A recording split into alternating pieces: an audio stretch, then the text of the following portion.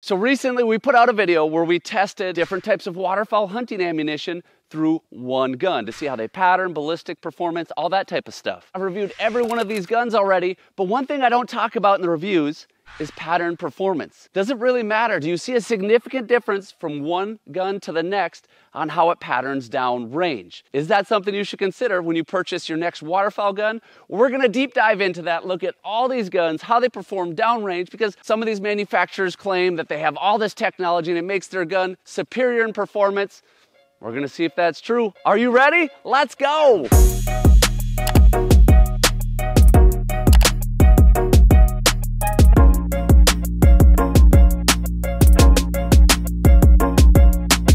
I'm so excited for this video today because I'm genuinely curious if we see a significant difference. We got a wide range of guns. The lineup goes from the Browning A5 to the Beretta A400 Xtreme Plus, Mossberg 940 Pro, Browning Maxus 2, Benelli Super Black Eagle 3, Winchester SX4, Franchi Affinity 3, the Beretta A300 Ultima, Weatherby Element, the Stoeger M3500. So we got a wide range of guns here, all 12 gauge. We're gonna shoot the same exact choke through every one of these guns, which is the Carlson's Delta series choke. One thing to point out though, although we're gonna shoot this Carlson's Delta series mid-range in every gun, every barrel has a little bit different bore diameter. And the chokes, because the guns have different diameter, are a little bit different. For example, this Browning Invector Plus is a .720, where if we look at, say, the Beretta Benelli choke, it's a .705. So there's no perfect way to get an exact same choke constriction for these different guns. These are all mid-range, they're all kind of that mod type choke, just made specifically for the different manufacturers. Now, one interesting thing is some of these manufacturers tote all sorts of marketing saying that their barrels are gonna perform better than others. For example, you have the Benelli Super Black Eagle 3. They claim the cryo treatment, freezing these barrels after they've been hammer forged at -300 degrees, molecularly changes the barrel and makes it smoother and gives you less resistance and helps you pattern better. Is that true? We'll find out. The Beretta A400 Xtreme Plus has a stellium barrel. Beretta brags about the stellium barrel. It's got a lengthened forcing cone, which helps reduce the drastic change inside the barrel, giving you less pellet deformation, a smoother transition, less recoil, all these things.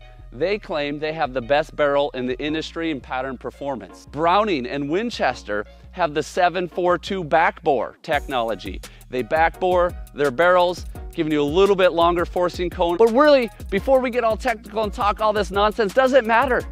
Put it down in the comments below which one of these guns you believe will perform best on paper at 40 yards. We're gonna see how many pellets are within a 30-inch circle, how many landed within that 30-inch circle, how many landed in the duck, and then we're also gonna look at point of aim versus point of impact. Now I know with some of these guns, I've heard complaints out there that it shoots high left. I'm not gonna say any names. We're shooting the Federal Speed Shock, obviously 12 gauge, 3-inch shell traveling at 1450 out of the muzzle, 1.25 ounces of shot, and it's 2-shot. We're gonna stay consistent with this ammo. We used this ammo in a patterning test in a recent video, and it performed actually really well out of the A5, and it's the cheapest waterfowl ammo, and probably one of the most common. We could shoot bismuth and TSS or Black Cloud, all those ones, but that gets really expensive. And I would say your average person is probably shooting this type of steel. I got a lot of shooting to do, so let's get to it. Check this out. Might be kind of hard to see, but I actually have my target on this tablet. I have a long shot target camera downrange, and so I can shoot my target, and I'm gonna try this blink feature where I've taken a picture of the target, and then I'm gonna take a picture after I shoot, and it will blink back and forth so you can clearly see where the pellets hit. So I'm gonna try that out. I'm gonna be using this throughout the video, playing with it a little bit. It's a cool feature, kind of primarily made for rifle shooting downrange. I think it can go out to 2 miles, this one. So you can have that camera down there, get instant feedback, mark your shot, super cool. All right, here's the deal, guys. First up is the Super Black Eagle 3. I'm gonna shoot just one shot. If it puts out a great pattern, we're happy with it, we'll roll with it. If it patterns terribly, we'll shoot another one just to be fair. I don't wanna be the one making mistakes here. I'm using this lead sled to minimize any human error. Which gun is gonna pattern the best? Put it down below. We'll see what happens. Well, we got a dead duck, ladies and gentlemen. So this is actually really, really cool. What I've done is I've selected the outer edges of the pattern on this app, and it actually tells me where my point of impact was, where the center of that pattern is. So it looks like I'm high about 1.78 inches, and I'm to the left about 0.9 inches. So a lot of people have brought up that their Super Black Eagle 3 patterns high and left. I am seeing that slightly, although let's go down range. We're gonna count pellets and record the data. We ended up with 14 in the duck, 1 in the head, 9 body, 4 in the wings. Within this 30-inch circle here that you see, we had 107 pellets. Out of 156 pellets, we got about 69% within this 30-inch circle. I kind of outlined the pattern here so you can see it. We did shoot a little high, several pellets up here, slightly left.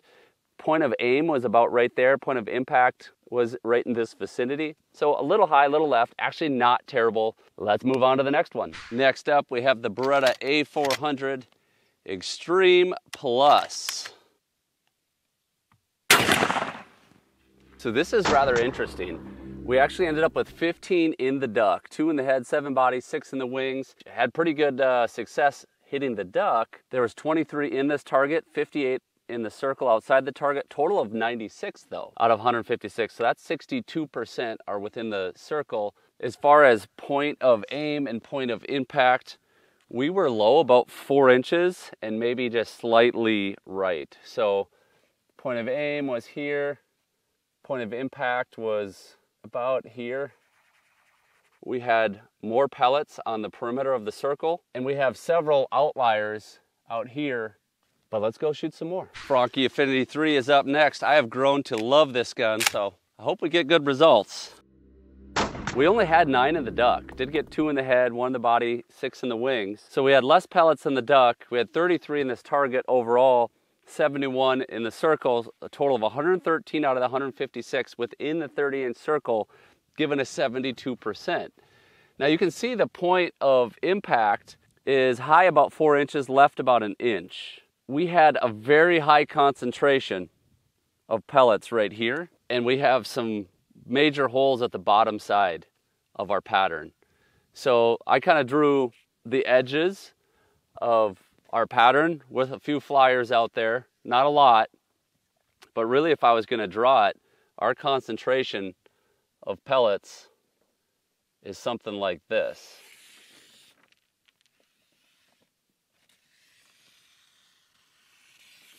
So it shot a fairly tight pattern. It's just that we're high, I would say even more than 4 inches high. Nice dense pattern, 72% still in there. If you were using this gun and knew it shot high, you just got to adjust your sight picture a little bit. But that's the highest percentage yet, but we still got a lot more to shoot. So next up we have the Stoeger M3500. Let me grab my fancy charging handle here, also known as a screwdriver. Bonus points if you can name the video where the charging handle and the bolt release broke. Put that in the comments. I want to know who's been watching. All right, folks, here's the Stoeger M3500. We ended up with 0 in the head, 8 in the body, 4 in the wings, so we only got 12 in the duck. But we had 36 on this target and 59 in the greater circle, total of 107. Comes out to 69%, which is an exact match to the Super Black Eagle 3. Had 107 pellets, 69%, 68.5 plus. So we rounded up, 69, in case you double check our math. There's almost no pellets below the duck. We have a lot above the duck with some pretty major gaps in our pattern. Pretty big gap here, pretty big gap here, pretty big gap there. A lot of pellets here. So if I was shooting at this duck, you really have to shoot these, the Franchi, the Stoeger, and the Benelli a little bit different. Instead of putting your eye right here, or your bead right there, you might actually want to put it down below the duck. Several flyers to point out, several flyers way outside. We got more guns to shoot before we give any conclusions to this pattern here. On to the Winchester SX4. Here we go. So this is the Winchester SX4. This is attempt number 2. The first pattern was not good at all. We wanted to shoot it again, see if we got a similar result. We didn't. So we're going to take that into consideration. We get to the end of this video. This is pattern number 2. Pattern number 2 actually turned out decent. Ended up with 16 in the duck. That's really good. 45 in the target, 51 in the circle, so a total of 112 total out of 156. That's 72%. Which lines up well with the Affinity 3. Now, one thing I observe about this pattern is it seems to be the most true so far as up and down, left to right, but it also spreads quite a bit. Several of the other patterns had a tighter concentration, and it seems like this one is a little bit more spread out. You can see on the far right and left edges, up on the top. And we do have significant holes in this. Now there's only 156 BBs. That's one of the sacrifices you have when you have a larger shot size, like a number 2. You're gonna have less BBs, but you're carrying more energy. I mean, if a duck were in some of these spots, you might only have gotten a few pellets on it. Might be enough to down it, but the more the merrier. This duck is definitely dropping with 1 in the head, all those in the wing, a few in the body. That duck's going down. If it would have been kind of anywhere in this vicinity, it's pretty good, but yeah, those gaps are not ideal, and we'll keep shooting and see if this is another gun we bring to the finals or not. Now up to the Browning Maxus 2. Okay, so I see some similarities here between the SX4 and the Maxus 2. They're both shooting similar barrel. It's the 7.42 backbore barrels. Same choke tube in Vector Plus, same exact choke tube. And what I'm seeing here is we had 19 pellets in the duck. That's the most so far, which is pretty encouraging. But then when we look at the target and the circle overall, only 102 pellets out of 156. So that's 65%.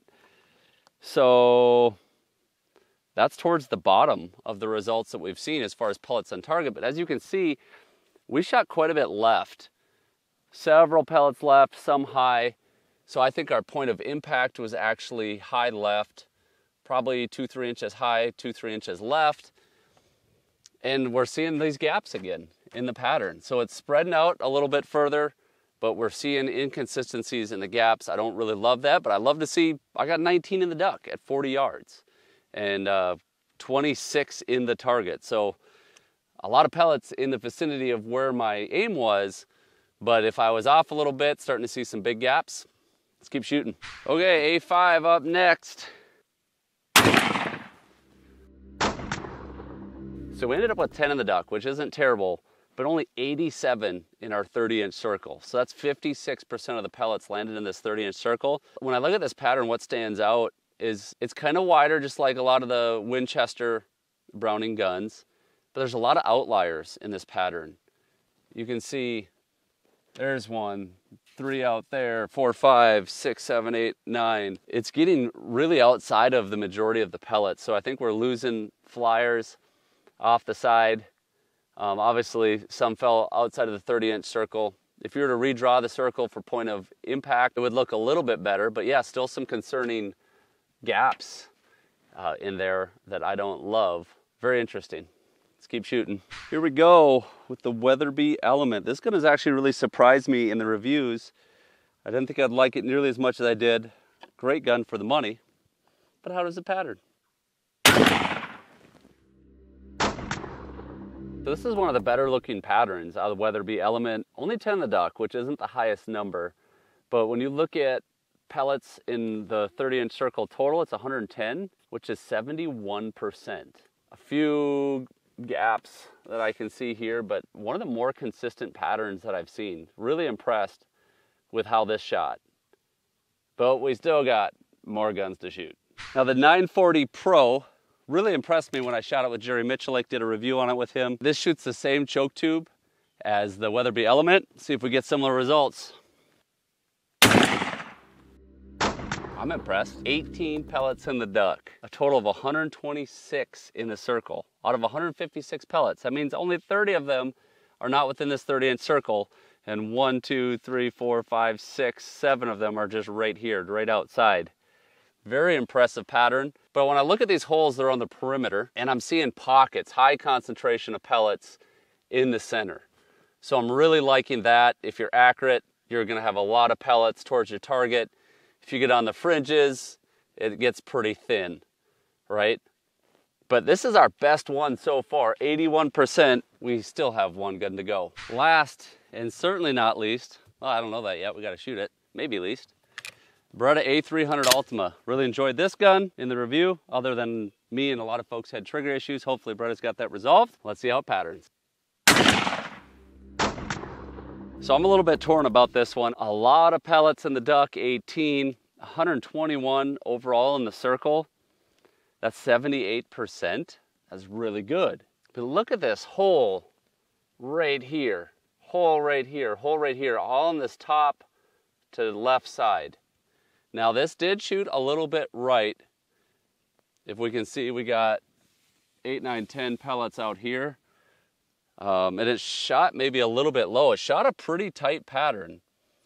So for a little bit right, a little bit low, I think our point of impact was here, point of aim was there. Now if we just draw a circle, we'll try to do this on the fly. Like there, it shot a fairly tight pattern. But yeah, I'm a little concerned with these big gaps on the top. Everything down here, really good concentration. So 78 overall, that's our number 2. I don't like the consistency of it. Let's figure out which ones are moving to the finals. So I'm seeing some emerging patterns coming about. The Super Black Eagle 3, the Beretta A400, the Maxus 2, the A5. Those are some of the highest dollar guns that also have the most marketing material about the performance of their barrels. Yet, they're not in the top performers. Super fascinating. But what I'm gonna do, so we erase any doubt, I'm gonna reshoot the SB3, the A400, and I'll shoot the A5. The Brownings, the 2 Brownings and the Winchester all have the same backboard barrels. They should be fairly consistent. The A5 did the worst, 56% in 30-inch circle. So I'm gonna reshoot that one because I know it can do better. And you're gonna see some inconsistency in patterns. But what I'm looking at is the grand scheme of things, do we see major differences in the guns? I have a lot more conclusions, but I need a little bit more information. It will take just a second for you. It's gonna take me quite a while. It's a lot of work out here, but here we go. Super Black Eagle 3 is up next. Please pause for a focus and energy break. If you're wasting money on bangs, on what's the other stuff, Jordan? Monsters, all that garbage, check out Mountain Ops Ignite is the name of the drink. I have links down in the description. Awesome stuff without the garbage. Fraction of the price. Mix it at home. So good. Let's go.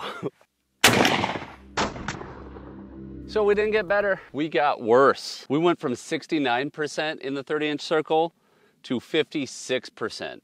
In the first time we shot the SBE3, we did shoot about 5 inches high. Again, I think we're about 5 inches high at least. And we have very high concentration of pellets like there, like there. There's some different high concentration with some pretty big gaps. And the pattern is, I mean, goes from out here to all the way over there. Pretty wide up top, more narrow in the bottom. We're only gonna take the best. That was not its best. We're not gonna use this one for comparison's sake, but it is interesting to see that, I mean, our worst performing guns so far have been 56%, and this is right down there with that. So with this load, not seeing any better performance out of the higher dollar gun. We only had 6 pellets in the duck. I mean, what? 1 in the body? Are you serious? 1 pellet in the body. Several in the wings. That's probably a wounded duck. Very frustrating. Let's see if the A400 Xtreme Plus does any different, any better, any worse. We'll see. A400 take 2. Oh yeah, I have a feeling this one's better. I just feel it. Tremendously better. I think I may know what have happened on the first one. On that lead sled, after shooting the Super Black Eagle 3, I have to lower it quite a bit to get the A400 on center. And if the lead sled doesn't settle in, it will actually drop. And I think it may be dropped when I shoot that, because the A400 was the only gun that shot quite a bit low. And now we shot it a second time. It still shot a little bit right, maybe ½ inch to 1 inch right, but it's not low. Up and down, it's pretty consistent. We're seeing some gaps right here. That's a little concerning. Kind of some gaps right back here. but look at the concentration of pellets on that duck. We had 35 in the duck, 33 on the target. That's more than any other combination that we've shot. 59 the circles, we had 127 total in the 30-inch circle, 81%. That's among the top. This is more of what I expected to see out of the A400 Xtreme Plus, and that's a very encouraging pattern overall. Take two on the A5.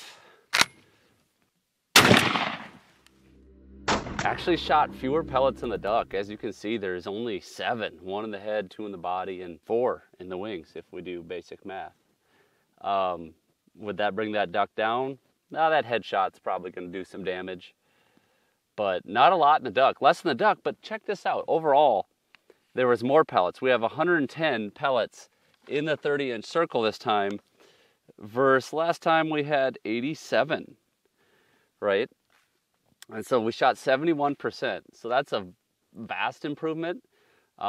Wish I had a few more in the duck. There are a few gaps in the pattern. And just like the first time we shot it, a little bit high, a little bit left. Our point of impact was somewhere close to this. You can see we have a high concentration of pellets right here, and then it kind of drops off at the bottom side of the target.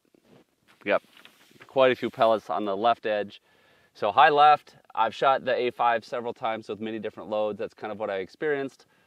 A little high, several inches left. So, very interesting. Now, what does all this mean? So what are the best and worst patterning semi-auto shotguns? I'll break all that down in just a minute, but first let me say results may vary. This was just one test with one kind of ammunition, one kind of choke tube. You change gun, choke tube, or ammunition, you may get different results. All the more reason for you to get out and pattern your own shotgun with the choke and ammo that you plan to use. Shoot 3 to 5 patterns and really just dive in and see what's going on. The results of this test were revealing to me. One thing that really stood out is that the high dollar shotguns don't necessarily perform better than the lower dollar shotguns in this particular test with this choke tube and this ammunition.